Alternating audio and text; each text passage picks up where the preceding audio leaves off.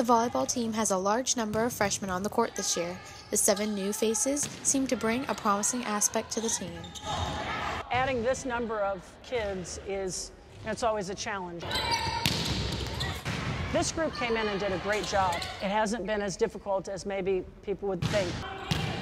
We're kind of our own little, we have our little team kind of, we are the fresh 7, and so we look to each other when we're down. And having each other, especially so many of us, to go to is really helpful, and I think that's why we're getting things done quicker. Cheyenne Wood and Kelly Ash, 2 of the freshmen, agree that their coaches and teammates have helped to make an easy transition onto the team.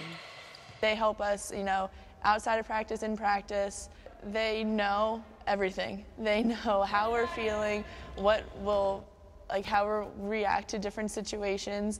They're tough, but they need to be tough for us to keep getting better and grow.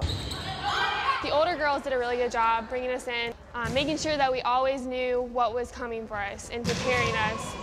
Head coach Fran Flory and the team alike feel the new additions are most certainly good ones. And I think this group is special. They have some of those intangibles, and they have that vision, and they have that balance amongst all 7 of them each of them will bring a little different piece to the table. And as they improve, by the end of it, I won't be surprised if they're not, wearing an SEC championship ring by the end of it. And I can't wait. I feel like we're right on the verge of something really cool. It's just one of those feelings you get, like a gut feeling, and when we take off, it's gonna be really, really incredible, I think. Reporting for Tiger TV, I'm Sydney Jarrell.